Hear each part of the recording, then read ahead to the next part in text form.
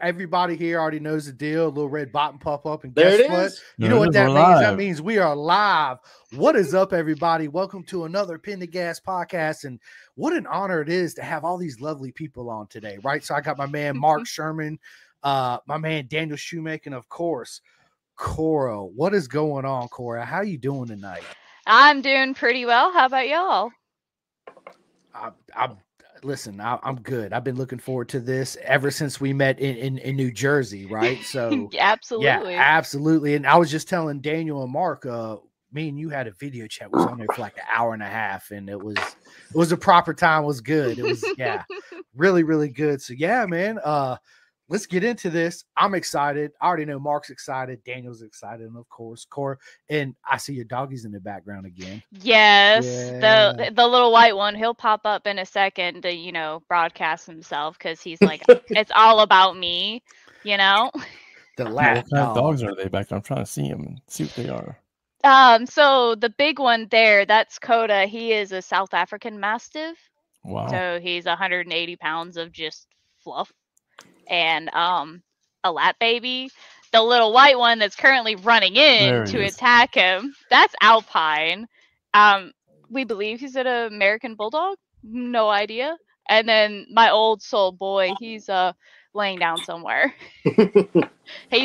You'll see him pop up. He'll walk up in a minute probably to bark at me. And he's like a German Shepherd, Australian Shepherd mix. No idea.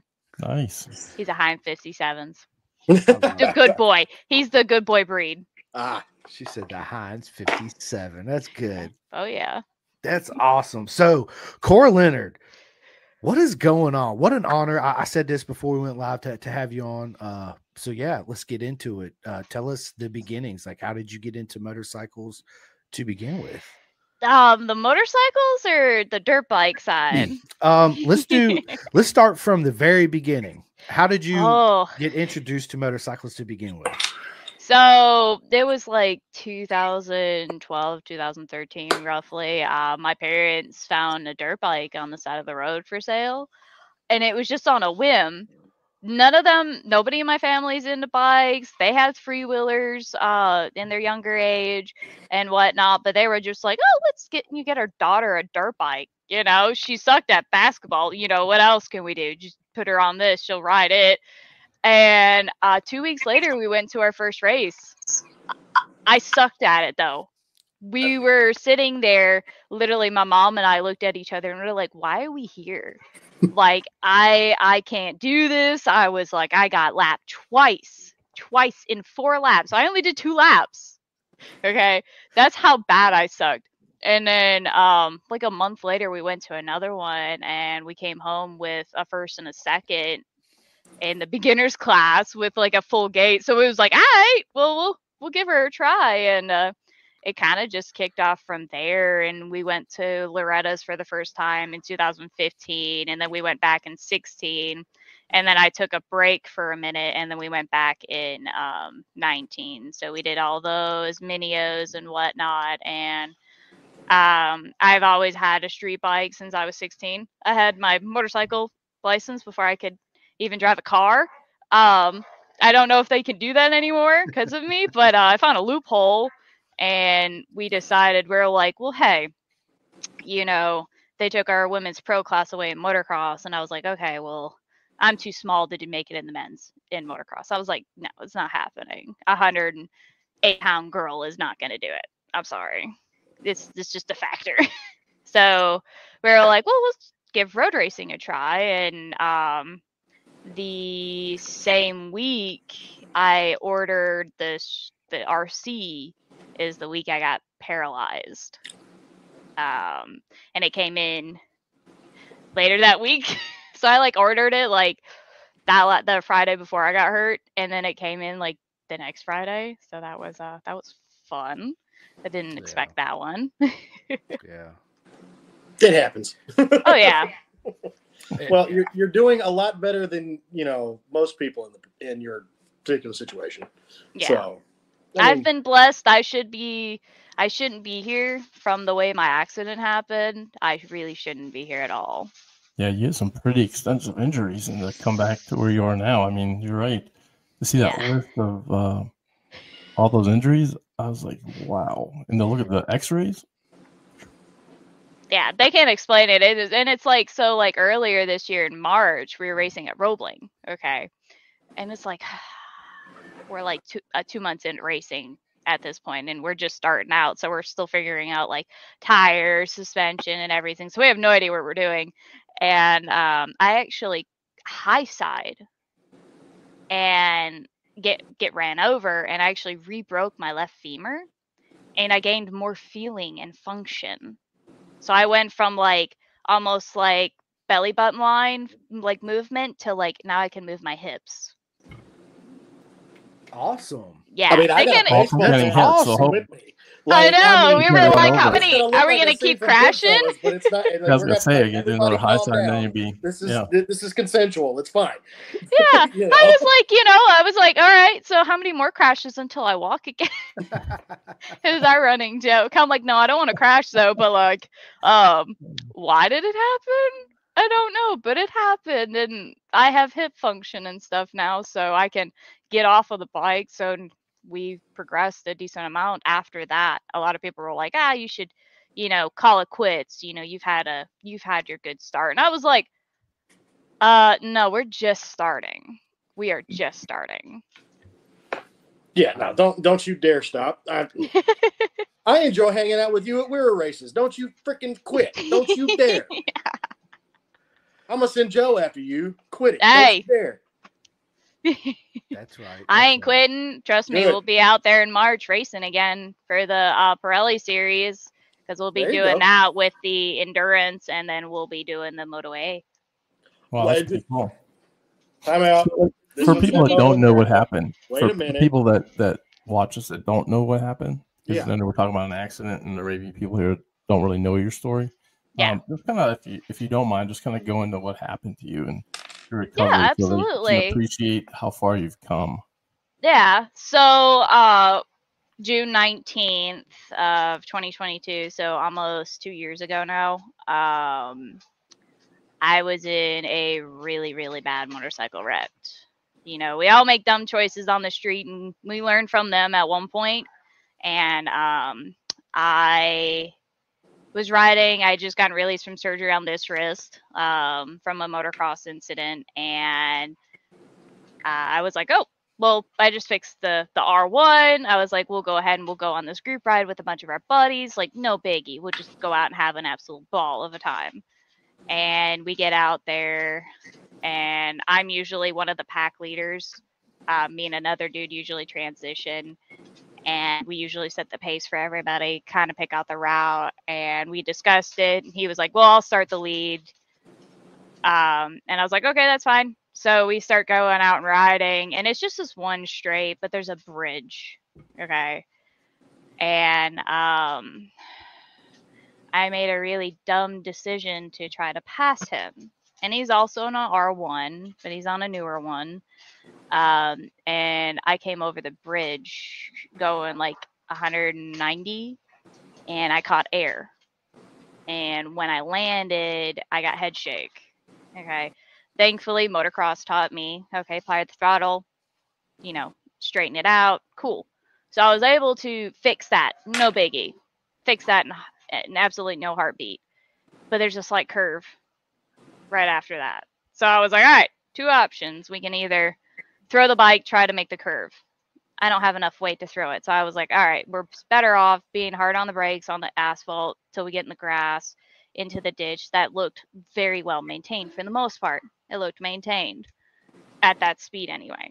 So I'm probably like 186 going into the grass. There was not a lot of time to like brake more. And it was a pretty straight line. And I was like, tree line's pretty decent far away. We'll be good. No biggie. So I started just using the motor to help slow it down. I hit a rain trench. And the rain trench pretty much launched the bike and I into a light pole going at 180.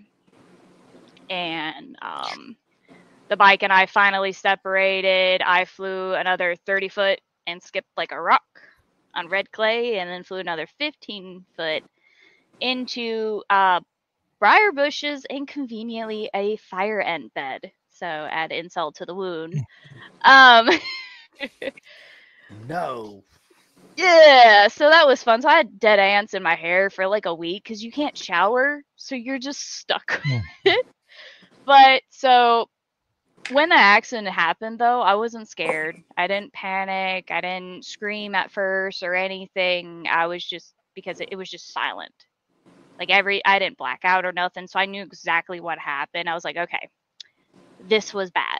This was really bad of an accident. I was like, I am probably going to die. And it didn't scare me, though. That was the biggest thing. It didn't scare me if I did die. Because thankfully, thanks to my parents and their support, I lived my life the way I wanted to.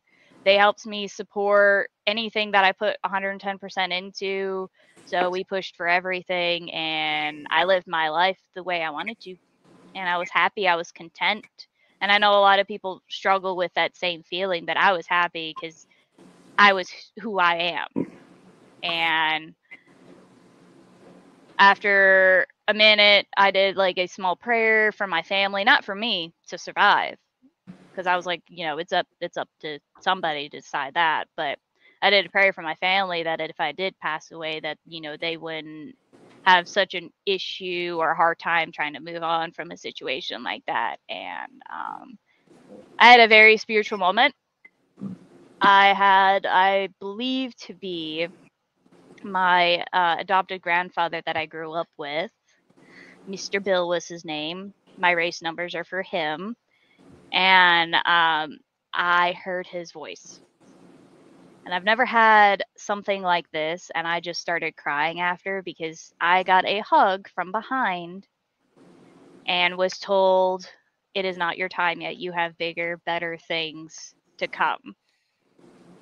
And I was like, okay, well, now we have to try to stay alive. Now we got to fight like Sparta. Yeah, I mean, we're Smash. fighting. It was Yeah. like, because I had a punctured lung, so I already couldn't breathe. I was losing blood. I had internal bleeding. Like, we had so much going on. And thankfully, one of my good friends, Michael Purvis, was a respiratory nurse.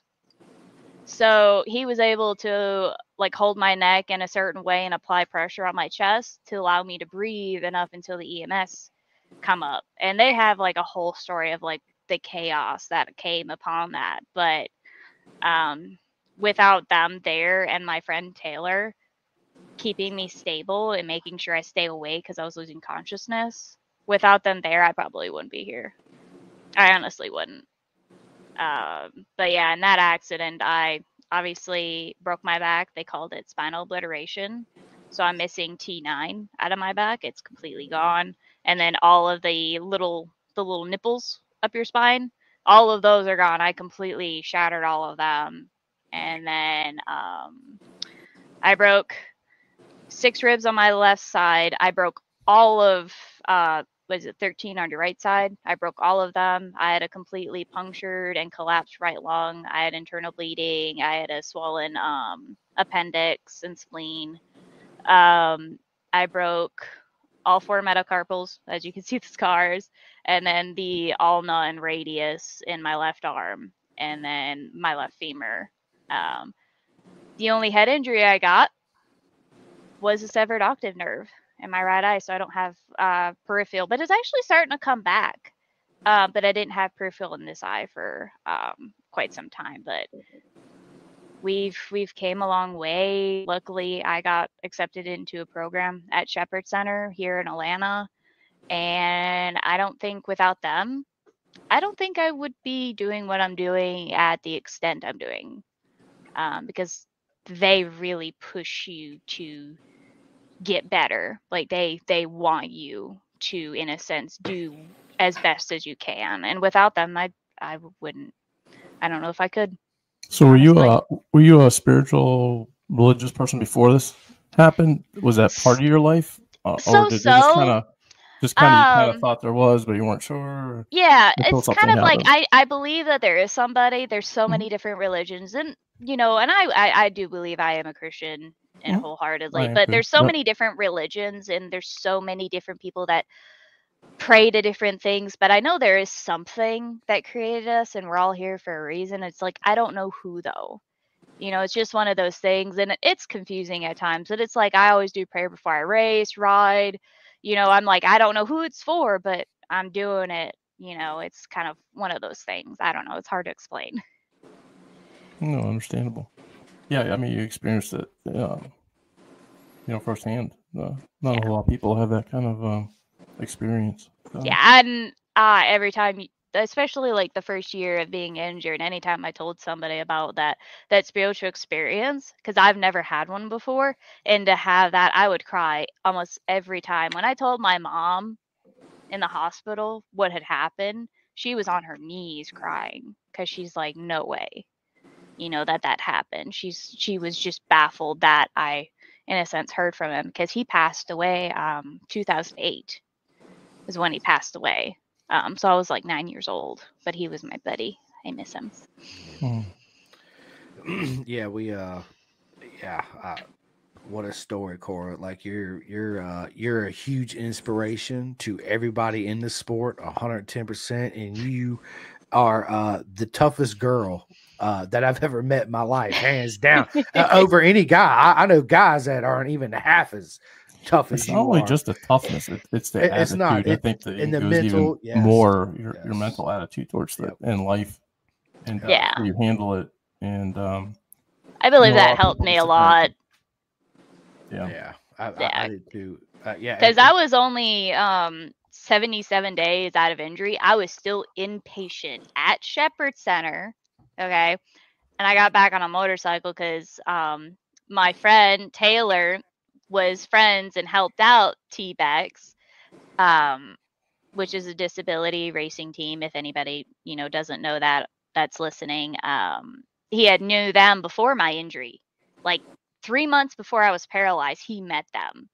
So it was like weird timing. Like everything's kind of fell apart, like fell into place in a weird way. But I had got my day pass, which is, you know, something that I can take and I can like leave the premises with, you know, your family has to go through to like training and whatnot to get it. So it took a minute, but there was a race at Road Atlanta with Weira for the endurance race and like their normal sprint racing. And we went up to watch. And Michael P, that one of the manager for the team, I kept, you know, poking him. I was like, so when are you going to let me ride? When are you going to let me ride? You know, my left hand's not even functioning greatly at this point still. And I was like, when are you going to let me ride? Like, just kept poking. And he's like, all right, fine. He's like, at the end of the day, as long as we can find somebody with a suit and helmet you can wear, we'll get you on the bike. And I lit up and I started crying because I was so happy, because I was like, I don't know if I could ride again. You know, I didn't know it was an option when I first got hurt, because we were like, okay, we'll sell the bike, you know, sell the gear and whatnot. Because I was like, well, it's over. You know, our dreams to do the road racing was gone, and to get that opportunity to ride that bike that day, only 77 days after injury, I cried. I cried riding. I bet. Yeah, I would have too. All of us, everybody listening would. He didn't even get hurt. I was racing that weekend. Right. I was there racing that weekend at Road Atlanta. I was there. I was a yellow plate racing. If I'd have known that, I'd have been like, look, take here, I'm done. Get out of here. This no. Like I met you that weekend. That was the weekend you and I met, started like we're just hanging out. I was like, okay, cool. Good for you. Jesus. That's awesome. That's awesome. I'm lost for words. Yeah, I really am. I mean, you are a true inspiration. That never happens. I mean, yeah, that just doesn't happen. Like, it's like you and Doug Henry. That's it. You know, right? Shit. Well, that race team was at NJMP with you. Goodness gracious! It's pretty cool how that paralyzed racing team came along. So, tell people a little bit about that team. So if they don't know, like, how many races do you do with them in a year? Because you were at Motor America, I remember them being there in New Jersey. Yeah. So, the bike experience, or T-Bex for short, So we are a team of disabled riders. It could be from paralysis, amputees, or you have like a nerve deficiency to where you have a hard time shaking and you need hand controls. So we pretty much help anybody that has a disability get back on a bike if that's what they desire, or wounded veterans. We help try to adapt bikes for anybody of any age, any injury. We're here to help them. But the bike experience, they had started the race team before I had met them, but they had started doing the endurance racing thanks to the owner, Michael, that was able to get some good donations, and they started doing the endurance racing because a few of the guys were doing sprint races like here and there, but they weren't like taking it seriously up until, they started doing the endurance racing. And then that year that I met them, they actually placed first in the relay race for the endurance racing with N2. But that's mainly what they focused on. But when I started racing with them, I did the ultra lightweight. It was either just me doing the endurance racing by myself, or I would have Joe, which is another team member on there. He would be my co-pilot, and we would tag team. I would do an hour, he would do an hour. But otherwise, I mainly focused on sprint racing because for me, I really like the battle concept, because in endurance you kind of fall into place like it's a practice almost. But no, they're really great organization, and I am so blessed to be a part of them because they have helped me along the way. They've helped so many other disabled people. Like, we're booked. They are booked for the whole year because they'll rent out like parking lots, like big parking lots, and they'll like take anybody, and we have adapted bikes, like ones that are automatic, if they've never really ridden a bike, or if they don't have great hand function. We got cages around them, so if they do fall, they're not falling on the asphalt or getting stuck. Like, we have these specialty made bikes, and we'll book events throughout the year, and they would come to the events, and we'll get them on a bike for the day. That's awesome. That's awesome. Did you guys ever collaborate? Do you do Vet2Track? You heard of that, Vet2Track? I've heard of it, but I'm not positive or for sure on if they did do anything with them. I'm not 100% sure.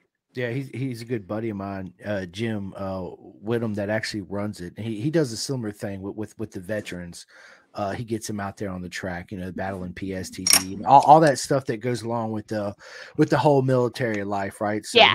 he does the same thing. I think it would be awesome if them two would collide, them two worlds would collide, right? It would be absolutely great. Again, what an inspiration. I mean, and then so it explained to everybody, because growing up in the sport, there's been European people over there in like a performance bike magazine. I think one guy had lost an arm and a leg, and so this is back in like '99. He was out there on the track, right? So what pertains into going to, in your particular case, in your motorcycle, what modifications do you actually got to do for you to actually race?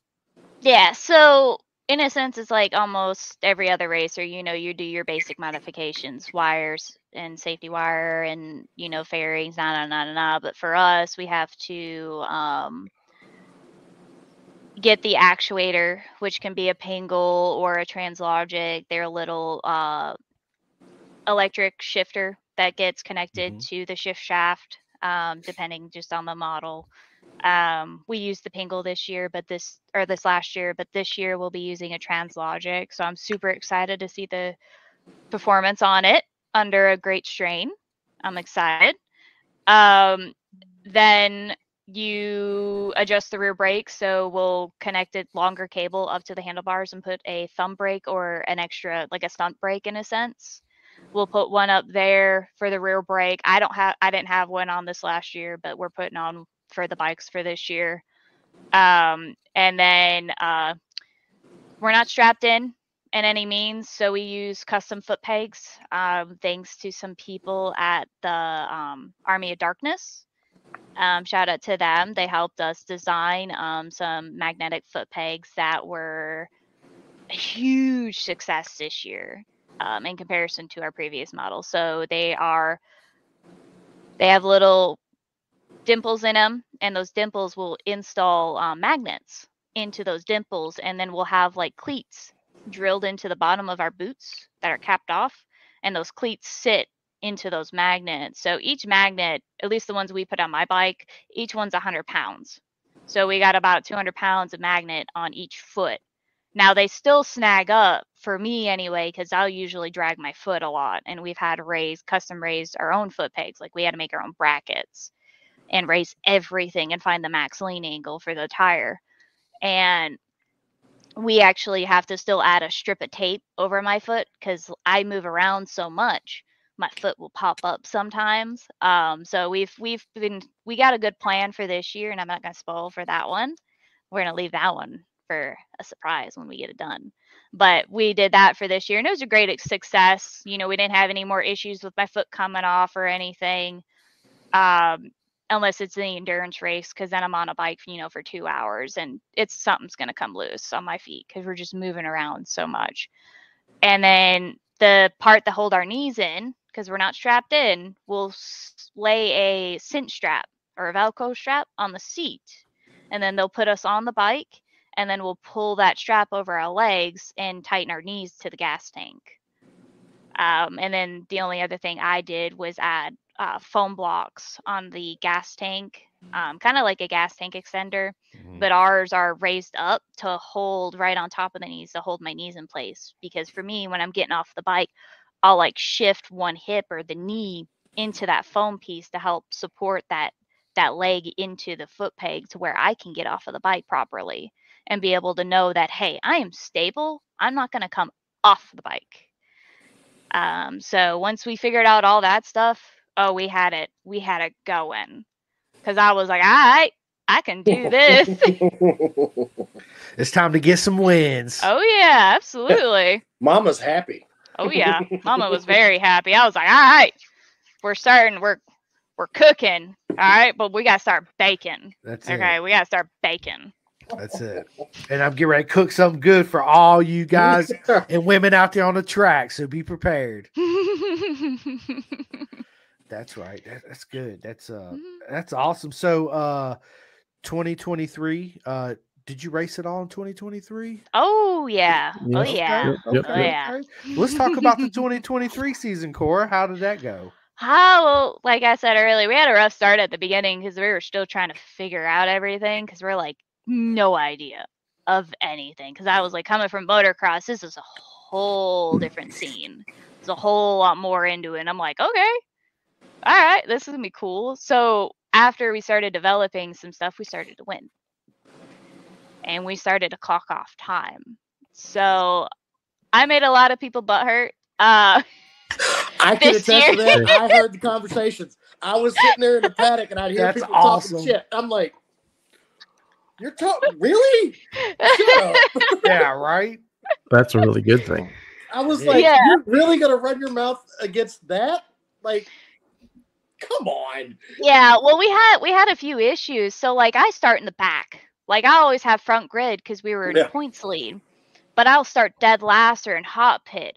Always, every single round, other than at Talladega. They'll let me start in my grid line, but all the way to the grass line, which worked beautifully. It worked. Oh, I was there. I know. Yeah, because then he can step off and run. He'll literally run into the abyss of grass, because he's like, I'm not gonna get ran over. He's like, I'm not dumb. So he'll run away, and those guys are awesome for allowing us to do that. Because starting dead last, especially when you have a grid of like 10, that sucks. Yeah. That sucks, because I'm fighting from dead last, and especially we'll be mixed up with the SVs, and I gotta pass them to catch up to my guys, and it can be a nightmare. But we were able to come home with 8 regional championships and 2 second regions. Yeah, so we had a greatly successful year. Endurance racing, we did okay. We were kind of just doing it just to get good seat time and good practice. And it was a great experience, because I got a lot of learning that I did in that. Well, you definitely, iron person that rode Atlanta got a lot of seat time. Shut up. You got 2 hours straight and rode Atlanta.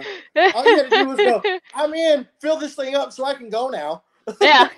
No, seriously, we did it there. We did it at we only had a teammate in like 2 or 3 rounds. I know one round was at Roebling, and then the other one was at Pitt. The rest of the rounds, like Summit and stuff, I did all those by myself. Do you like that track? How you like that track, Summit? I love it. I like it. Yeah. I really like. Other than like I crashed. I crashed in that endurance with like 10 minutes left of the race.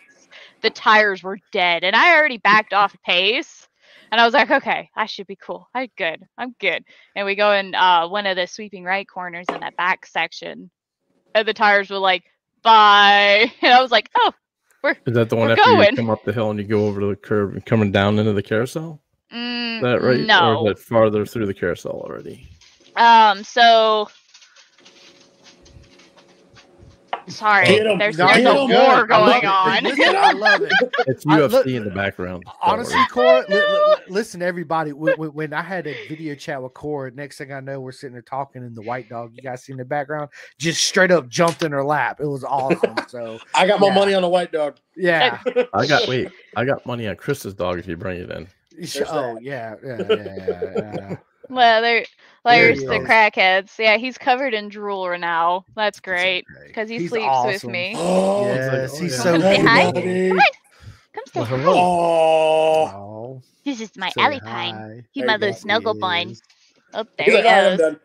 Yeah, he's like, I'm gonna go back. We fighting, and there's the big boy. Oh, he's beautiful. That's not a dog. That's a dinosaur. Yeah, and I just got drooled on. Thank you, sir. What do you feed the neighbor's kids? Yeah, Halloween. I love it. That's the dog from Sandlot. What are we doing? I know, right? That's Hercules. Yeah, he's a big snuggle bundo in bed. Oh my goodness! Anybody else walking in there looks like a snack. He's like, I know. Yeah, right. You should have saw the people that came and delivered. I got a new fridge and dishwasher in yesterday, and dude, these guys' eyes when they walked in, I'm blocking the dogs because I was like, I don't want them to like freak out. Dude, their eyes went massive when they realized the big dog. They're like, oh, like you no. Put a saddle on that thing. Yeah. Oh, yeah, no, they've joked around. They're like, you weigh like 96 pounds. Why don't we just throw you on Coda and he'll just be your little personal ride everywhere? And I was like, are you serious? Yes, we are. It'd be awesome to do a track walk on them. Yeah. Yeah, absolutely. Why not?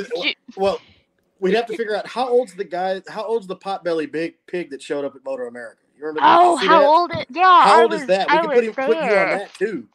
Oh, good gracious. I don't know. How old was he? I think he was like 8 years old. He was older. Okay, for everybody who doesn't know, someone racing Moto America, I think it was Twins Cup. I think he was one of those Twins Cup guys. Yeah. Showed up with this potbelly pig that looked to be about 200 pounds. Mm-hmm. This thing was huge. They had a ramp. The guy made a 10-foot ramp so that the pig could walk up back into the motorhome. Like, yeah, me, Cora, Joe, everybody in like that whole like ghetto customs like pirates crew. Like we're all hanging out. We're looking at this and like, what the heck just walked out? And then he said the guys like trying to like guide him up. It was great. Get a saddle. We'll put you on him and see what happens. Hey, let's do it, dude. Let's make a big race. What we're gonna do? We'll probably just get a ball and just throw it. Oh. That's awesome. Noodles goes flying. Noodles goes down. flying. Hey, I think we may have just figured out a new rodeo like sport. Yeah. Let's do it. Do they have the kids on the sheep and stuff? Why not? I'll put you on the Mastiff real quick. Like let's tie her up. Like let her go out the chute. Let's go. Dude, Joe Fincher wants to make sidecar racing with wheelchairs. And I'm like, no. It's like the downhill for like mountain bikes. But he's like, let's do sidecars. And we'll have like a non-paralyzed person be the monkey. And then we'll use your wheelchair as like the main thing. And we'll like make a cage and everything. And I was like, Joe, you're insane. If you're driving, I will be the monkey. Yeah. 100%. I'd be your monkey too, for sure. Yeah. Let's go. Till Valhalla. Let's go. Let's do it. I will dress up as a Viking. Even though I'm cutting my hair in March, I'll dress up. I don't care. 110%. So what's going to happen now in 2024? What are your plans? Oh, we got some plans. So as of right now, well, literally last night, we finally got a Ninja 400. Let me tell you, they are impossible to find right now. Can't find them. Yeah, you can't find. Dude, I came across this one on Cycle Trader. Okay, it was a personal buyer. Okay, it had 47 miles on it, and she's had it for a year. What? She wanted 55 for it. And I was like, mine. I was like, I'm driving. I'm coming to get it. Like, that is my bike now. Like, that's motorcycle abuse. Yeah. Yeah. I was like, why do you get a bike? But I don't blame her. So when we drove up there, and it's 5 hours one way to Charlotte, North Carolina. Oh, yeah. So that was a long haul for me because my back was like, ugh, I'm going to murder you. But so we get up there, and dude, people can't drive in this area that she lives. And I'm like, no wonder why you didn't want to ride the bike on the street here. I was like, I don't blame you, but she is going to come to one of my races this year. So I'm excited. Cool. Awesome. Yeah. Awesome. That's all. I wish you'd have known. I'm right in North Carolina. I could have picked it up and brought it to you. Oh, I didn't know. I'm sorry. Yeah, I'm in Roanoke, Virginia. I mean, dude, I'm like an hour from Greensboro. It's not a problem. But anyway, that's awesome. Yeah, so we got that bike for Moto America Junior Cup. Awesome. Yeah. So as far as I know, we're in the clear to do it. The only thing that they told us I had to have was landing gear that's a non-penetratable item because they don't want somebody on the track when the grid starts. Like, that's completely understandable. Yeah. Completely fine. And we have a few different models, but I had to have the bike. We've been waiting for this bike for like 2 months trying to look for one. Like, I've had a deposit at a dealership here for a minute. Like, yo, what y'all look like? I don't care, used, new. I was like, I just need something with low mileage. That's all I need. I don't want a high mileage one, and that's all we kept finding. So yeah, when we came across that and we got that, and I was like, all right, cool.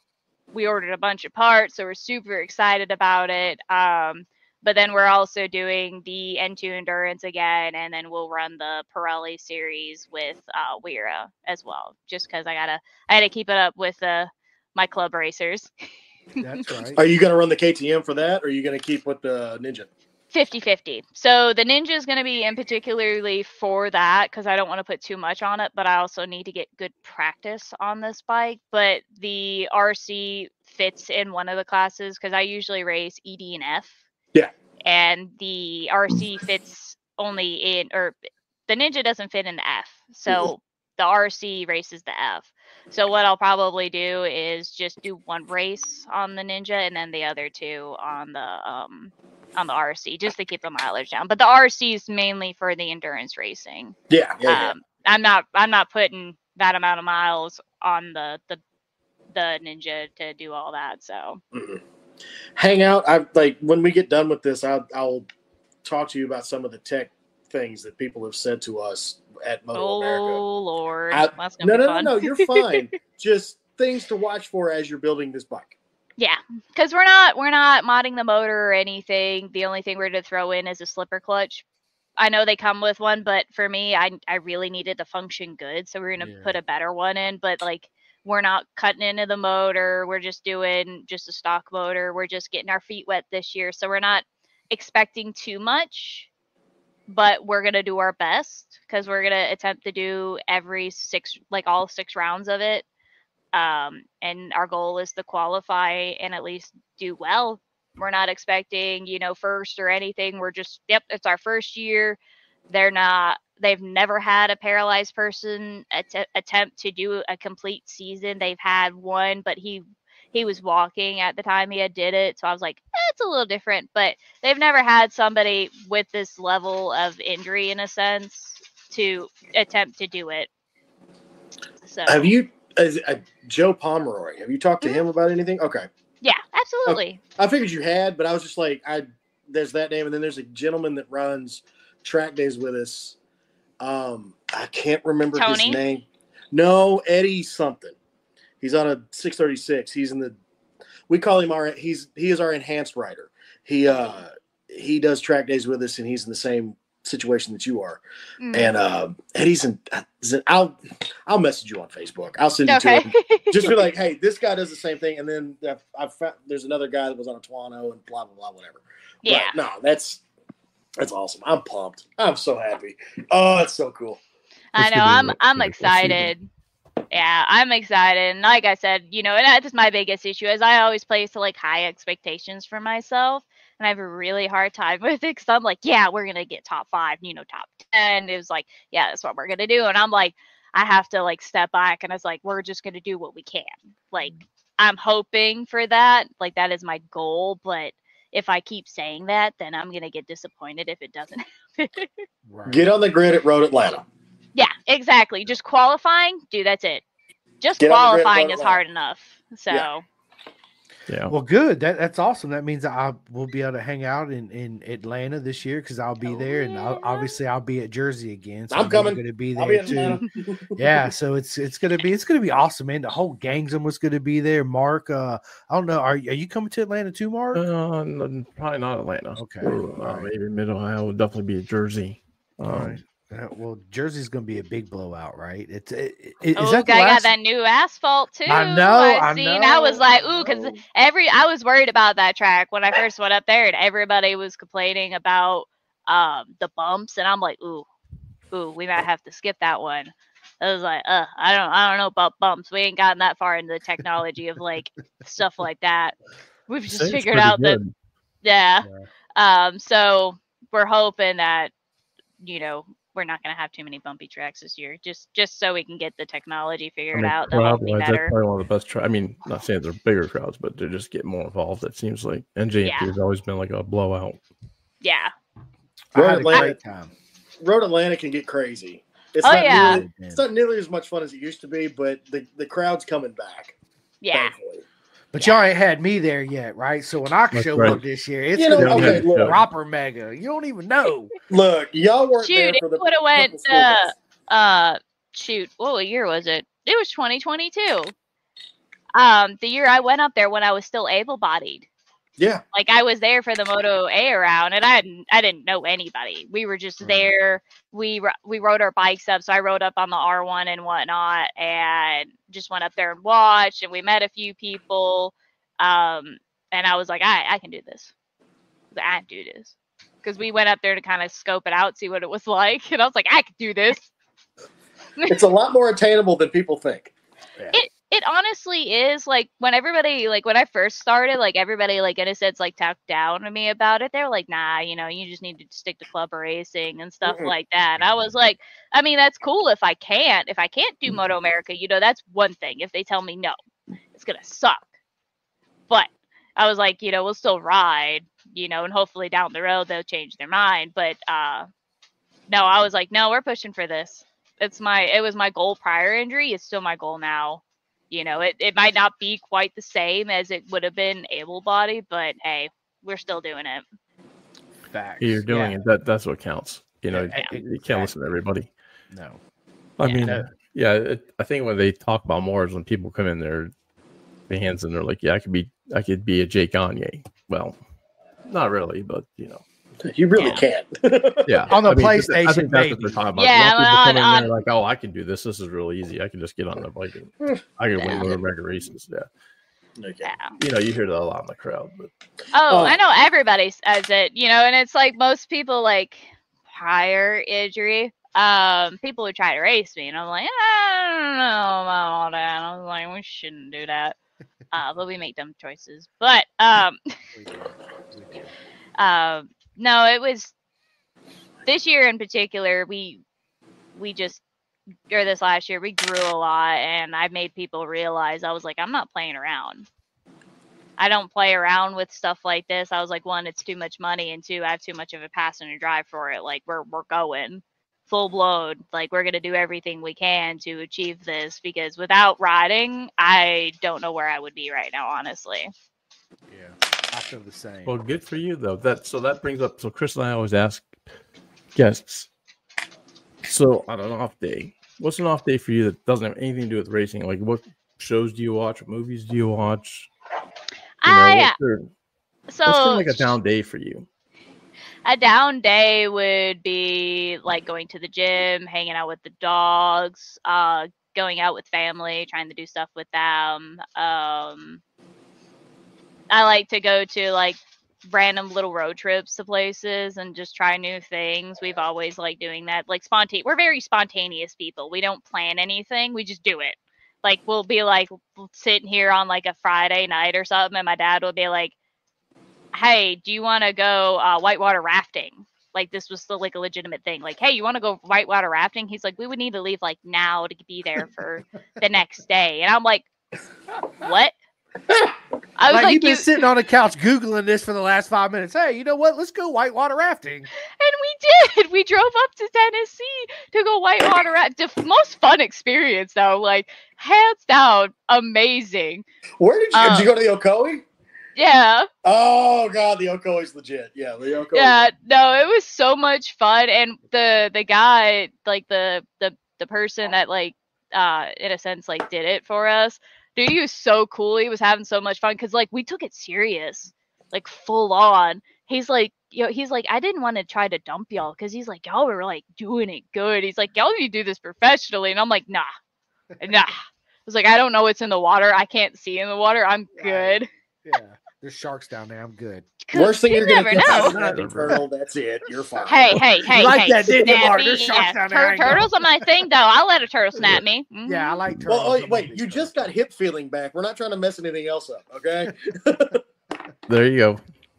Look, I wish I had my little Rossi turtle. I got a VR46 turtle in my other room.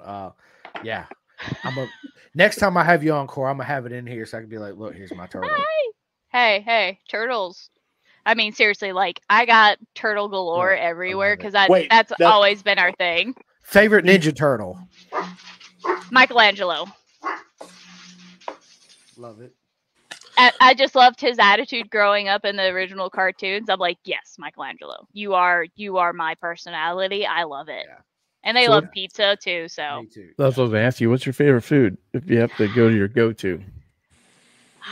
Japanese, honestly. Okay. I like Japanese style, so I like a lot of sushi or like good choice. Put me on the spot.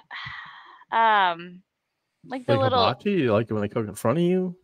But I don't care about cooking in front of me. It don't bother me if I just get it on a plate or they cook in front of me.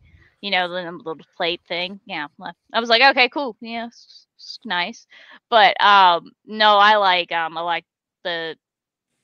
Good gracious! It's like the steamed. It's in a rice cake, but it has usually like pork or chicken in it. Like a dumpling? Oh, a dumpling. Yeah, a dumpling. Yeah. I was like, I don't know why I couldn't think of it, but yeah, a dumpling. So I like Hot pork dumplings. Yeah, those are my favorite. Yeah. I love those, but I like sushi. Like I said, Japanese style.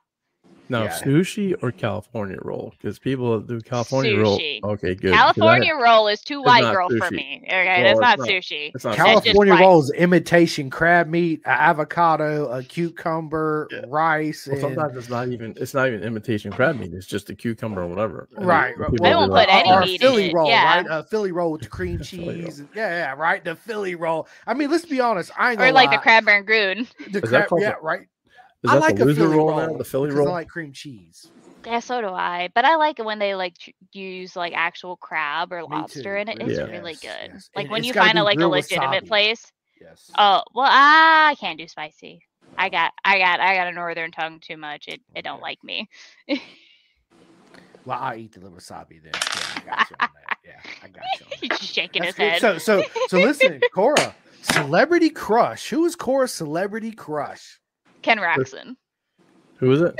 Ken Roxon. Dude, he just podiumed like the other day. Good Yes, for he him. did. Yeah. Kickstart Kenny. Dude, I have a story. So we were at Here we go.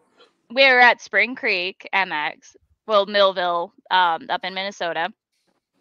And we were out there for the pro round, but they had the amateur day after, and I was on 85s. I was slow as heck. I don't know why we did this, but we decided we were going to stay to do the amateur round, and we watched the pros and whatnot because I'm really good friends with Aaron Plessinger and all of them because we all grew up racing together. And small world. I'm a massive Plessinger fan. His attitude is mint. He was like that younger. I'm telling him that guy's in a cowboy hat and long hair, no matter what happens. Dude, it's like the interview with what tires are you running? And he was like, I don't know what I'm running. I just get on the bike and I race. And I was like, love that yes, dude. I love that guy. Love that guy. I was like, awesome. But so we were out there racing, and conveniently, like the path back to the track from where our campers and stuff were is his rig. And I don't know why that they do this, but man basically stripped just into his underwear. And I was like, I think I found my thing now. I think I know what I like now. Good for you. Oh, love it. So yeah, that's always been my celebrity crush. I've never gotten to talk to him, but I've just stared, like, yep. Daydreamed. You're like, oh yeah. Good for you, baby. I guess we have on with us today. Yeah. Where'd he go? Oh, yeah, where is he? I had Jorge Lorenzo sitting right here, but no. He fell down. Yeah, he's he's not here. I'm missing an action. Joke. We're not doing it. No, I'm not making a joke. Nope. I'm not doing it. So, Cora, books. I just got done. Me and Daniel, we're real big into audiobooks. He's actually turned me on to Adrian Bourdain, right? So I listened to his, which is really good. Matthew McConaughey, The Green Light. I just got done. Holy shit, what a fucking book. That's a good one. Really good. If you're into like drug cartel, IndyCar racing, let's sell drugs and support my car racing. Randy Lanier. Listen, that book, and I told Mark too the same thing. It'll blow. It's one of those books where, like, I'm an audio book, so I'm like, I'll give it another 5 minutes, right? Because I'm not reading it, so I'll just read one more chapter, right? Next thing it's 45 minutes, and I'm looking. It's like 12 o'clock. I got to go to bed, right? I've done that numerous times because I'm a really huge book nerd. Like in my bedroom, I have a stack of books, and I've been. Give it to getting older, yeah. I've always enjoyed books, but I'm more into like the action adventure, fantasy, romance type. Okay. Well, what you read right now? Oh Lord. Give us some of your favorites. Oh, your high recommendations. Well, it depends on the type of reading that you like to do. Whatever. Let's go. So probably Court of Thorns is my favorite. Okay. Yeah, it's a little more. Well, the beginning of the series is just more adventure, but then it kind of turns into like this whole romance thing. And I'm in book 4, and it's great. It's a good book. It's hard to explain. Have you read The Night Manager? Do you know about that? Yes, I've read the back of the book. I'd seen it at Barnes and Noble. I've read the back of it, but I didn't get it. You need to read that. Do I need to get it? Okay. Well, I'll get it. Or like read that, and then it's Tom Hiddleston. It's a Tom Hiddleston series on Amazon. Okay. Tom Hiddleston and Hugh Laurie. Like House. Oh. Yeah. Oh, yeah. Read the book. Watch the series. It is amazing. Huh. Like I will have to do that. Legit. Yeah, I will definitely have to do that. Yeah, it's wonderful. My guest the other day said the TV show Reacher is a really good one, and books is Cocaine Godmother. Yeah, I've heard of that one. Yeah, me too. I haven't read it, and then I'm actually gonna download it, and then 12 Rules for Life. Mm-hmm. Yeah, I don't think I've heard of that one. No. I'm almost done with. I'm currently listening to Zen and the Art of Maintenance of Motorcycle Maintenance, or whatever it's called. You guys know what I'm saying. Yeah. Oh, book. Y'all keep talking. I got a lot of those books. I have so many of those books, and I was given some of the motorcycle ones because all I had was motocross. Yeah. So like they gave me some of those, so I've read all of those. I got my little pin notes throughout it because I like highlight sections, and I'll pin it and add an idea next to it. Like, yep, this is kind of what we're looking for and set up, and like I have like all of that set up to where that shark box is right there. Yeah. The helmet boxes. Yeah, it's right there with my notes and stuff there. The basic laws of human stupidity.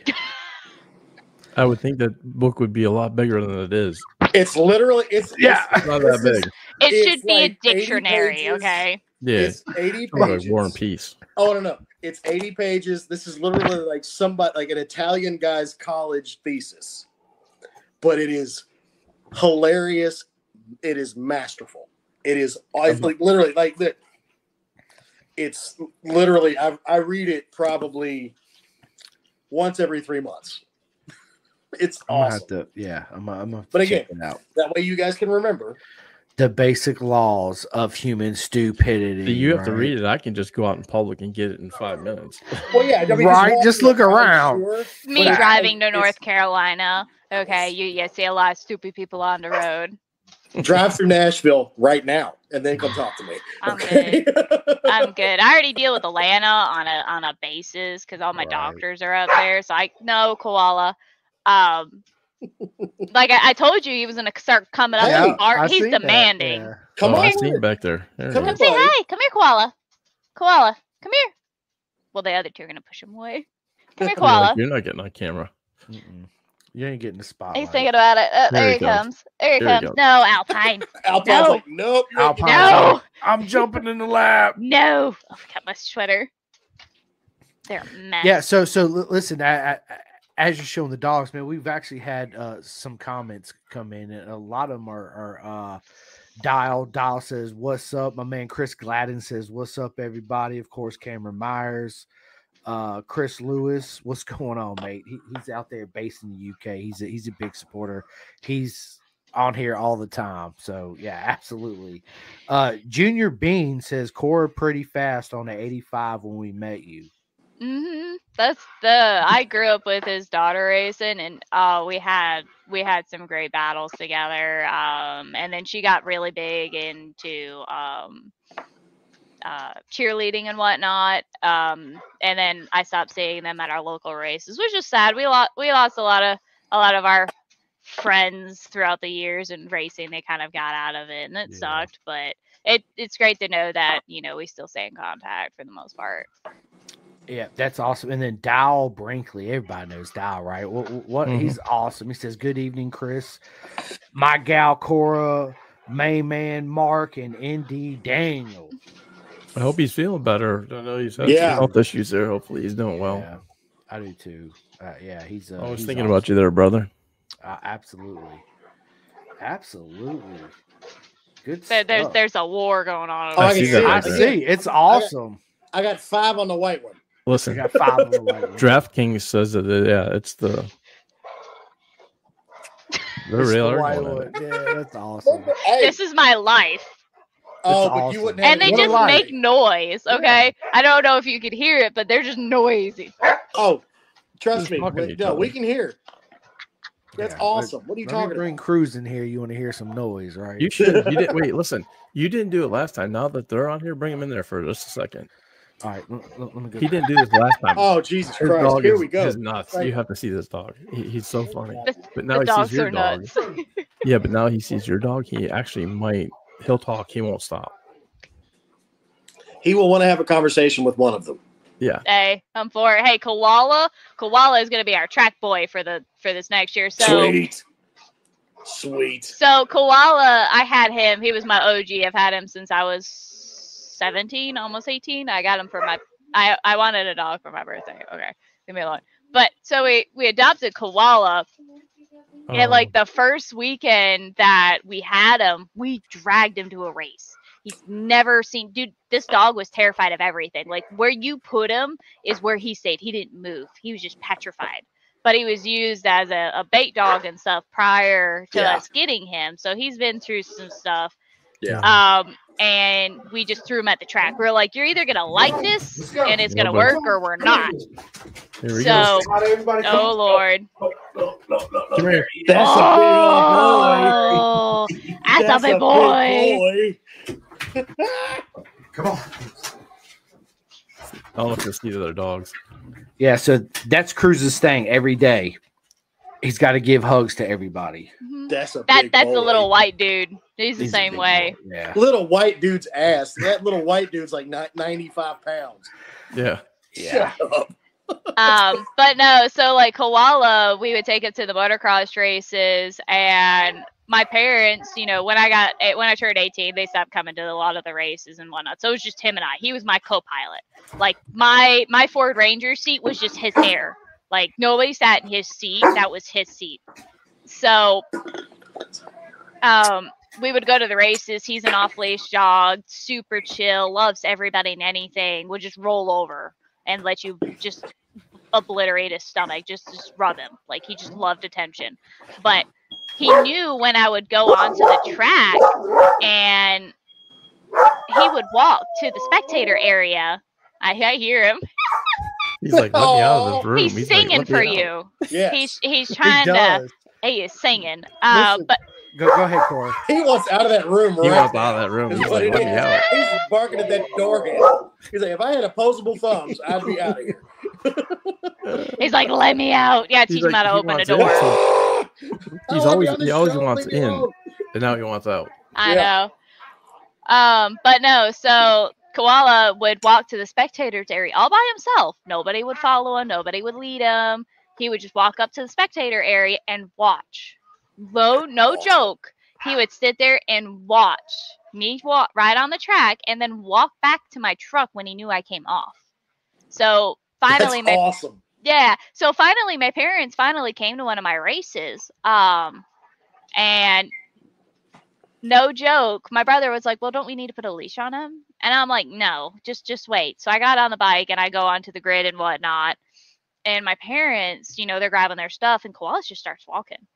And my mom's like, follow Koala because they've never been there before. And she's just like, well, follow Koala. Koala knows where he's going. And he's slipping between people's campers and stuff. And they're like having to walk around all that because everybody knew him. That's great. But so they found out. They were like, no way. And I was like, yeah, he's my OG co-pilot. Mm-hmm. Well, that's how we got the Chewbacca character. Right. Because literally, George Lucas had an Alaskan Malamute that would sit in the passenger seat of his Camaro as he was driving around. And this Malamute, I've seen pictures of it. It's a 195-pound Alaskan Malamute. Oh. So it's a humongous dog. Yeah, so it's George Lucas and this 195-pound Alaskan Malamute driving in a Camaro, like a 68 Camaro. And he goes, this is how this is going to work. And now we have Han Solo and Chewbacca. Literally, that's how it went. I love. So, Cora, are you Star Wars fan? I am. I'm a nerd. So me too. Definitely. Me too. So I'm a big Star Wars fan, right? So listen, what Star Wars character would Cora be? Ooh, good question. I don't know. What would you think? Me? Oh man. Well, okay. Listen. You would not be a Jedi, but you would not be a Sith. You would walk that middle line to where, I could stray off of here and do this, or I could stray off of here and be good too, right? Because I could see that. I would follow that same path, for sure. What color lightsaber would you have then? Because that's a big deal, right? Everybody's got the purples and the silvers. No, and the one person has the purple. One person. Yeah. You're right. Probably if they could do any it, color. blue. Yeah, any blue. color. Blue or teal. Teal would be cool. Yeah. That's the mild pink color. Nah, I ain't that girly. No. I'm not that girly. No. Like everybody kept trying to shove pink stuff on me, and I'm like, I don't want to be listed as that. I said it's funny coming off of the track and nobody knew who I was. So like in particular, okay, this was a race in motocross. I was working for a bike dealership here in Macon called DNA Cycles, and his son raced as well. But he was racing in Florida, so we drove down. Okay, I've never raced with these guys, and I just cut my hair short. Like, I mean, it was short. It was like chin length. Like, it was just short. I was just like, I went to the hairstylist. I was like, just chop it. I was like, I'm done. I'm done. I'm over it. Just chop it. So that same weekend, I went to this race, and it's a little local race. It's not AMA or anything. So nobody knew who I was. I never left the pit. I never nothing. I was always by myself. So, but when I would go to the staging and whatnot, I never took off my helmet. I never spoke, and I'll be honest, I look like a little kid, teenager, like a little boy with my helmet and stuff on when you can't see my hair. I'll be honest, I don't got assets. Okay, I don't have assets. That was given to my sister. So, I love it, Cora. You're awesome. You know that you're fucking awesome. So they had no idea I was a chick. Okay, so I go up there and I'm like, I don't know any of these people, so I don't take my helmet or goggles off. So these goggles are tinted, so you can't see nothing other than what I'm wearing and just how abruptly short I am on this, YZ250. Like I could barely reach the ground. Yeah, it was YZ250 two-stroke. I loved it. Yep. I'll let her. You. Dude, I get on the grid and I didn't know the track really, so I'm like 3 out, like 3 to the left of the doghouse, and we're just packed because I raced 3 different classes. This was the 450 C class, and it's just stacked. And I was like, okay, this will be fun. This will be fun. I was like, I might get a good battle or two. I pull whole shot and gap them. Yeah. And they still didn't know who I was, okay? So I go back to the paddock and whatnot. And the next race was the women's. There was only like 2 other women, so I didn't really do anything. But then the next race was 250C, Alpine. Can you stop? They're double teaming him right now. They are. My poor It sounds koala. like Alpine wants to be on the podcast. Stereo there. He's getting the right and the left. Yeah. So I get warned by a vet because word got out that I was a chick when they realized I raced women's. They had no idea. So this vet walked up and was like, hey, there was a lot of talk. And they're like, he's like, I'm 99% sure they're going to try to take you out. Because I'm just a random person getting into a random series like midway through. And they're like, we're going out for blood. And I'm like, oh. I was like, well, good to know. Good to know. So I go out. I get in a great battle with this other guy on a Husky. Alpine, can you stop? Sir, please. No. What do you want? Awesome. So I get in a great battle with this one dude. Yeah, my children. Yeah. They're but I get in this great battle with this dude. Him and I battle for first, like hardcore. Like we're back and forth through the whole track. But he wouldn't jump this huge quad, and I would. I was just like, screw it. Why not? So I would launch it, and I won that one. Then the 450 second moto came in. Get on the grid, same thing. The vet's staring at me like, hey, like you really need to watch out. And I'm like, okay, cool, whatever, No joke. I'm going down the straight, and I was pulling whole shot, and dude, I just felt like somebody just sideswiped my swing arm, and I just high-sided like a mofo going straight. Like we weren't even in the corner yet, and I just got creamed. I didn't race the rest of the day. I was like, I'm good. I'm good. I had my fun. I was like, I got work, Monday. Right. So, yeah, that was an experience. So I get a lot of like, is that chick? But I never wear, a lot of girly colors or anything. So there's no Q points in it. Oh, and I can attest to that because you were in white and black. And then was it a Zarco helmet or a Zarco shark or helmet? Yeah. So I was like, I was following you at Tally a while back. And I'm like, oh, there's Cora. Okay, I'm not going to be a jerk. Fine, whatever. Get her down the straightaway, it'll be all right. So it's like hearing that, I'm just like, given the history that I have in whatever competitive sport that I've done, I'm like, keep up. That's all I can say. But anyway. Yeah, because this whole year with Weira, my buddy Caleb and I. Okay, yeah. He's on an R3. Him and I battled like the whole year up until the end of the year. I watching some of y'all's races. I was like, oh, this is about to get fun. Yeah, like him and I robbling down the straight to the finish line, and we're seriously like, I got videos of this. Like we're neck and neck down the straight.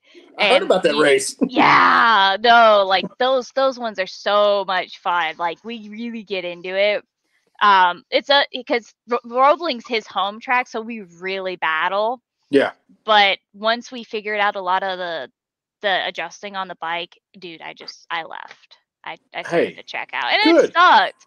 it sucked. But then I started having the battle with the experts, like at Atlanta, when so Atlanta on the grid, I'm starting in the hot pit there. But what they would do is when my class is coming up, he would let me go. Because he's like, by the time it's completely clear and then he lets me go, he's like, you're like 10 seconds behind then. So what he would do was let me out right as my class is passing. Are you starting? Okay, I vaguely remember this. You're starting where George is sitting, right? Yes. Yeah, okay. Right where he's sitting with the board, letting people know when they can get on and off. Yeah, right there at that track. Yeah. So I mean, it's a decent, and I get no run up that hill. So we're starting on a dead stop right as we're about to incline. So it was super cool that they would test stuff with us and see what would work really well, and that worked fantastic. Because I'm not stupid. I stay to the far right. I'm not getting sideswiped, and I look. Yeah. I look and I'm like, all right, good, we're clear. But I would get out pretty much right where my grid position would be right behind experts. So I'd be up there in the experts, and I started battling with them, and I had so much fun because we didn't move up to expert, this last year because I was like, I don't want to start dead last and have to pass 2 classes to get to mine. I was like, that's going to be really hard and we're going to get really disappointed this year. And I was like, you know what, we'll just stay in the class that they want me to stay in, and we'll just run it. Because I didn't want to stay in, the beginner class. But we were like 4 rounds in, we're like, all right, we'll just stay and we'll just finish out the year, because we were still trying to figure out the landing gear whole thing. So for everyone who is listening who hasn't been to Road Atlanta, and the conversation Cora and I just had, I'm sorry, Cora, I'm doing this for the podcast, but you're fine. it's a little inside baseball where I'm talking, where she's getting let out is where the 35-mile-an-hour speed limit is done at Road Atlanta. So when you cross this line with Superbike, Supersport, whatever pro class is going, they're to the stop trying to go up this hill. And it's on a little bike. That's a legit hill. And trying to start from there is not easy by any stretch of the imagination, trying to go up this hill and then trying to go into the school of fish that is the start of whatever race that's going on at Road Atlanta. Into the chicane. The chicane. Yeah. And then we have to and then the fire.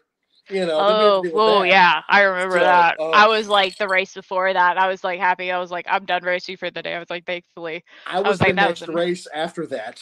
Oh, so you had to wait. I was literally waiting, and then they said, we're not doing this anymore. I was like, and my buddy was in that race. I was like, oh, God. Anyway, we're done with that. Yeah, that was the whole thing. You and I are going to go back and forth with weird stuff all night. Oh, absolutely. 100%. So let's say you got a race day coming there. How do you prepare for the race? Like, what do you eat? How do you get yourself mentally prepared for the race? Yeah. Any weird nuances? You got to turn your socks 3 sizes, inside out. Inside out. Yeah. Well, yeah. What's our lucky trick? Yeah. Your lucky trick. So surprisingly, okay, this was our first race at Talladega, like the one he was talking about early. I had our first day racing. I had won all 3 of my races. We were super pumped, excited. At the end of the day, and this is Saturday, at the end of the day, one of the track workers by the farm corner, if anybody knows Talladega GP, there's a little farm corner section. Farm horse. Was it Eliza? I'm not sure. I'm not sure. Blonde girl? No, it was a young gentleman. We'll talk later. Yeah. So he had walked up, and I had no idea that this was a thing in this area, but they have 4-leaf clovers everywhere. Everywhere. You can find them. And he handed it to me.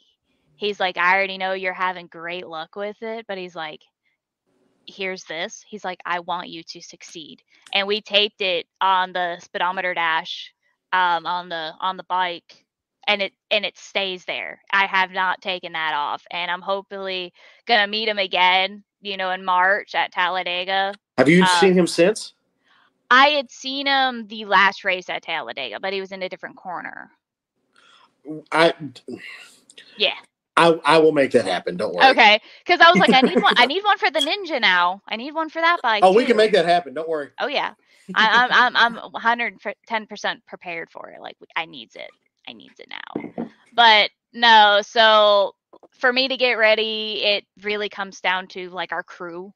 So like my best friend Taylor and his son Kyle, those two are my main two go-tos that love coming to the races, and we've been friends for like 3 years now. They're basically my family, but they come over, we get the bike in the house. I currently have a bike in my kitchen, like right over there. It's sitting in the kitchen. As it should be. Yeah, I know, right? If you want a woman in the kitchen, put a motorcycle there, and I'll be there all day. All day. You know, all day I'll be in that kitchen. Love it. So we would bring the bike in because I don't have a garage or anything, and it's cold. I was like, I'm too broken to be out there in the cold. So we would bring the bike in, warm her up. She got to be warm. And we would work on it and get it prepared, and then we would roll it back out, load it up in the trailer. There's Koala. Yeah. There he is. It's my old sword. Yeah. So we would get that, and then usually like I'll start cleaning up my diet that week of. I eat relatively clean for the most part, but I cheat. I got to. What's your cheat food to go to? Oh, way too much steak and potatoes. Way too much. Steak's not a cheat. The medium, I hope. A little bit. Medium rare. Medium rare, absolutely, yeah. Dude. If you eat yours well done, you need to get a mental wife. check. Listen, that's no. my wife. I will tell you. Every time I cook steak, it's like hurts. 30 minutes each side. Yeah, that's an assault to the chef. Like, yeah, a chef will throw you out. A good chef will not cook you a well done steak. No, because he's like, it won't taste as well. Like, no. Right. Facts, but I got to ask my wife one, otherwise she won't eat it. But which no, I'll cook you a shoe. Right. I'll put a brat on there. How's that? Right? You need a. That would be me. Glove. Let's have some. We'll do that. Hey! I can make some boss ramen dough.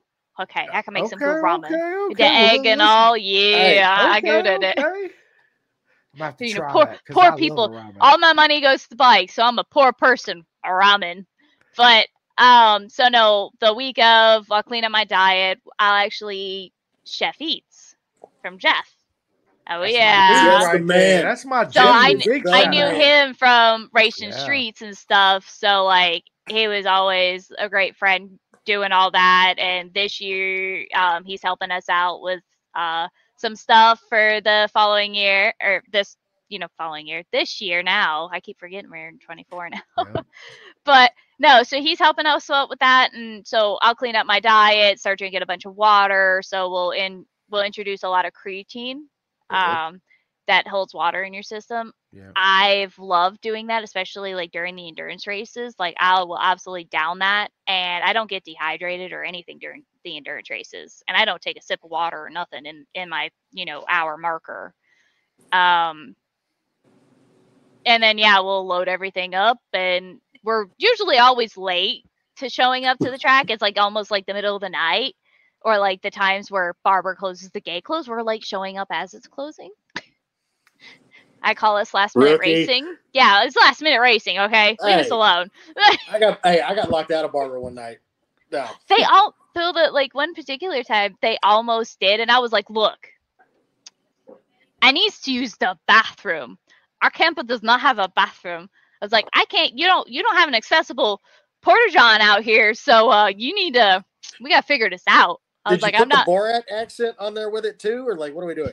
Well, he was mean at first, and I was like, dude, I was like, I'm being nice, and I was like, you don't come at me like that. I was like, that you're gonna start something you don't want. Hey, you got issues. I will give you people you need to talk to. Don't worry. I have been working. But he let us in and whatnot, because I'm not a cheater. I'm not gonna cut corners or anything. I pay my dues, as long as I remember them. Okay, as long as I remember. If I don't remember, then holler at us.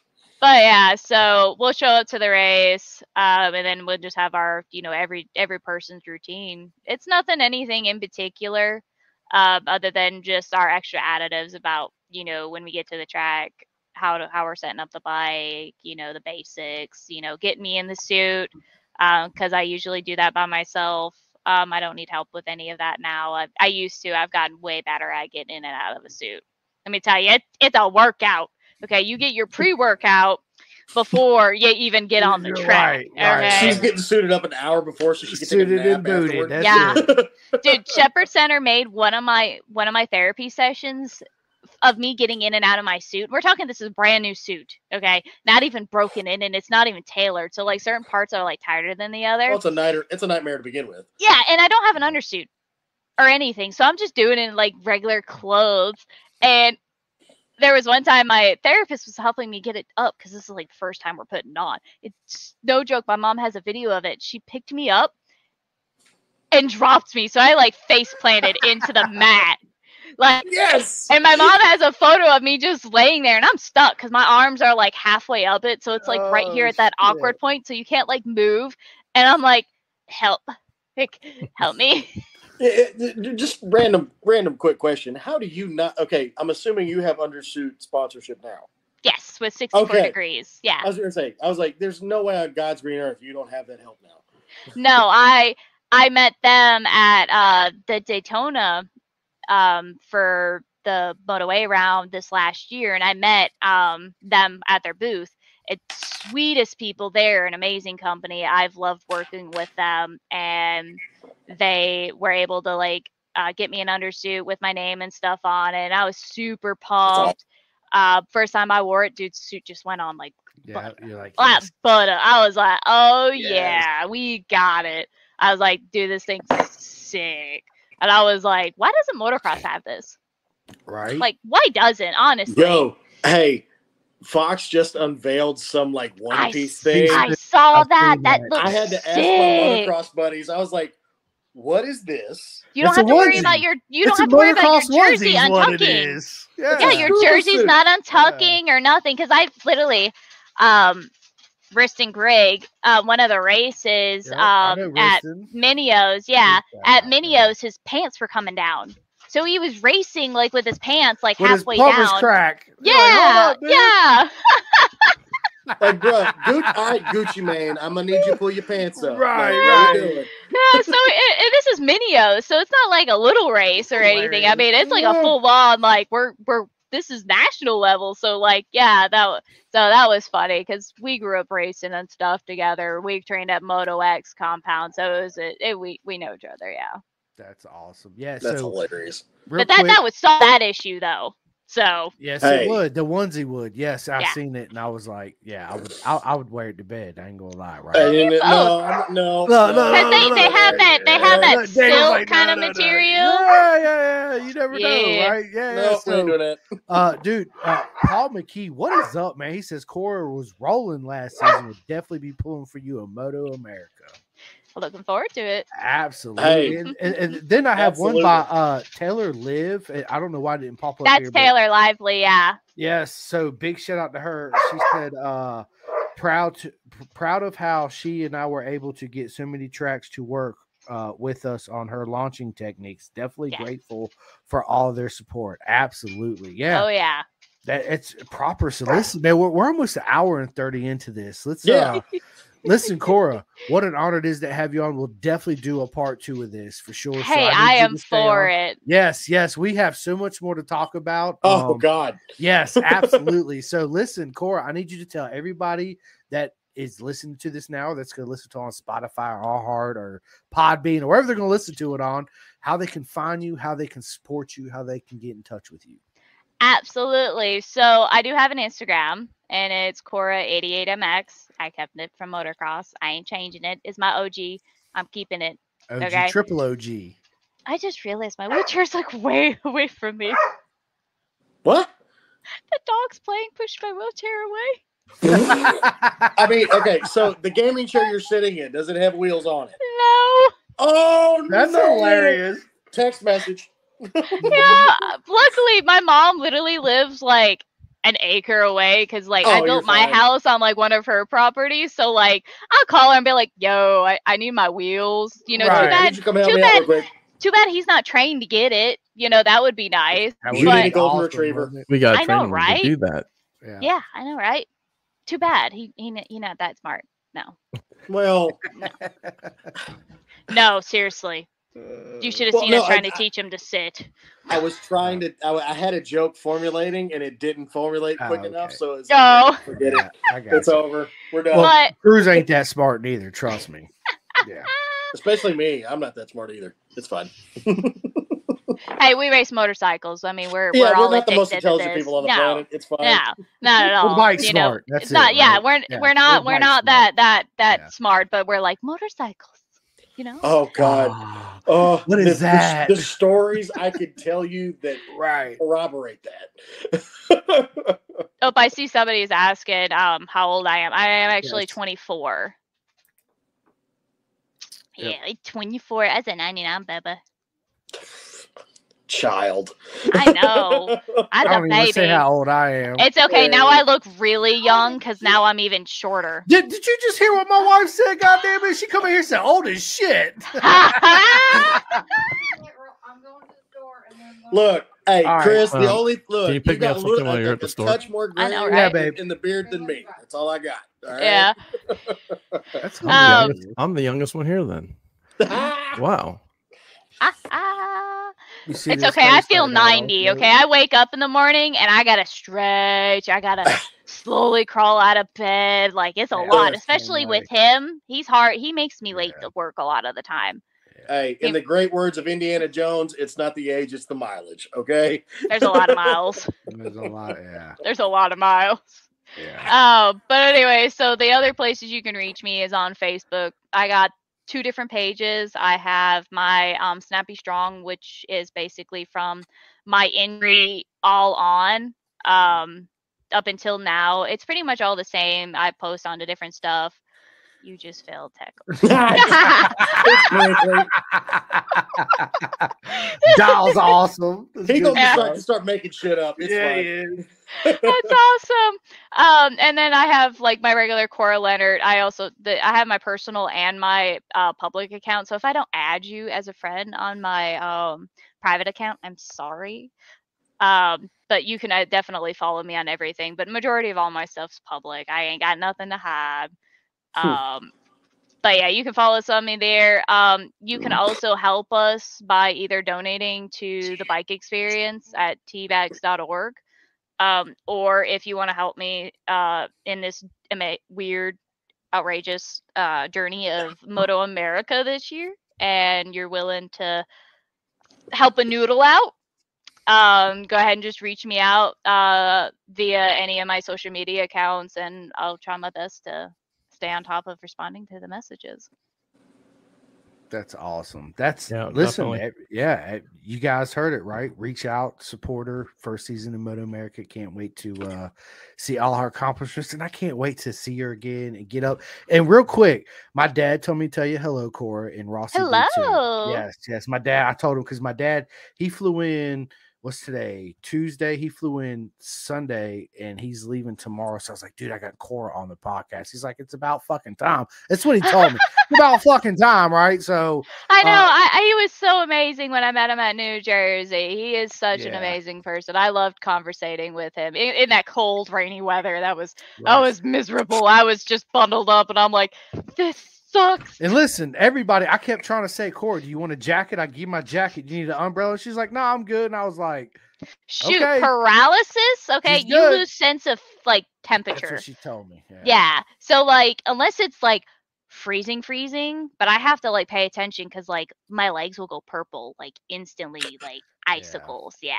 Word of advice to everybody: don't ask, just do it. That's what I'm gonna do next time I see her. I'm wrapping her. I'm bringing a blanket just for you in Atlanta. I got you, and in Jersey, especially in Jersey, I got you, 110%. But yes, listen, Cora, part 2 is coming up. Everybody, just stay tuned. What an amazing. Listen, your story is amazing, Cora. I love you to death. I'm so glad that Ryan Snooks, big shout out to him, introduced me and you together. It was proper. Absolutely. Oh, absolutely. Yeah. So perfect time. Everything's fallen into line beautifully. Right, and I've loved everybody I met. The community is amazing. It is. So I'm happy with all the support and love from everybody. Me too. It's overwhelming for sure. So listen, Mark, do you have anything? No, I really appreciate you coming on. Can't wait for part 2. Yeah, it's I an amazing appreciate story being invited. And listen, everybody that can help out, get in touch with her. Let's help her out for her first year in Motor America. Yeah, it's going to be a crazy one. Just getting the bike set up is going to be a fun treat this next few weeks of, what are we, like 8 weeks out from Atlanta? Yep. Yeah, I can't wait. I can't wait to see all you guys. Man, listen, when I show up at the track and I'm hanging out with you guys, I don't care about the racing. I just want to hang out with you guys. I know, right? My time with you guys, right? Cora, I'm gonna give you your time to go out there and get those W's, but when you come back, yeah, we're gonna be chatting Cathy for sure. Oh, yeah. Absolutely. You already know in the pits. Daniel, is there anything you want to say before we get off of here? Absolutely not. Cora, I'll message you in about whatever. It's no big deal. But yeah, no, everybody needs to follow this one and help out as much as you can, because this one, yeah, she's legit. Let's go. Come on. Let's do it. Y'all heard noodles it, right? on. Noodles. Everybody get their noodles, bowl of noodles. We're doing it. I'm going to bring you a hodl of pool noodles. I'm for it. We were debating, like, no joke, the bottom half of my suit to get ramen noodle print on it. Like, we so debated on it. I will find an Ivan Orkin thing, like stickers and stuff. And next podcast will come up with some nicknames like cup of noodles, ramen noodles. Yeah, you can call me whatever. Noodle. Yeah, hey, the last race for endurance, we because I raced by myself and I decided I paid for it myself, but I called it noodles instead of noodles. Noodles. That's awesome. Noodles. I like noodles. That's good stuff. But yeah, no, I love it. So yeah, me too. So yeah, listen, everyone. I say it all the time. You guys see it on Facebook. I always put the post out. I appreciate everyone. What an honor it is. Real quick, I gotta give a big shout out to the Clothing Kings, my man Martin Adams out there in the UK. Oh, yeah. He sent me a code, one of these barcodes where he's actually our merchandise. I don't have one either, Cora. It's fine. Yeah. They're the turtle. So our merch is actually going to be on his website, so you guys can go and buy whatever you guys want. Maybe even some turtles. You never know what's going to pop up, right? So yeah, listen, this episode will be out on Spotify and iHeart and all that good stuff tomorrow. But again, thank you guys so much. It's an honor to always have everyone here all the time. Absolutely. It's been a great appreciation. Everything. Yes. Mm-hmm. And Cora, I love you. Thank you so much. I can't wait for part 2. You are simply amazing. So everybody, absolutely, go out there, love her, support her, buy her merch. She don't have one right now, but she will have some. I'm working on it. We got stuff. We got stuff in I the can't books wait. now. You already know I need a t-shirt or a hat so I could wear it on the podcast. Mark and Daniel too. So yeah, I need a t-shirt with a wheelchair with a motor on it. That's what I need. What about the one that we've been wearing this last year with the wheelchair and the flames that says, look, oh my goodness. Say this, and I've seen it, and I didn't get an opportunity to purchase one. Because they were the team members, but we got some that we're gonna put out today. Like, I can roll the tire warmer really well. Okay. Hey, we need the help as much as we can get this year because it's literally just gonna be between Taylor and I and his son. And I will chat. So, we'll chat. Listen, okay? Listen. Just stay on with me when I end this, and we'll conversate about this. Okay, Cora. All right. So yes, listen. Thank you guys so much. Dude, listen, everybody that comments all the time, I see the same people. I see new people. I love all you guys. Thank you so much. Thank you again to my man, Mark Sherman. It's an honor in this lifetime to have him as a really good friend. And same thing with my man, Daniel Shoemake. Thank you so much, as always. And Cora, girl. Yeah, God bless. Seriously. I love you. Thank you guys. I really do. I can't wait for part 2. Until then, everybody knows me. I'm Chris the Show Simcoe, my man, Mark Shermdog, Daniel Shoemake, and Cora Leonhardt. Thank you so much. Thank you. You didn't butcher your name. I didn't. You heard that? Yes, let's go. I'll do it if you need to. It's fine. That's awesome. All right.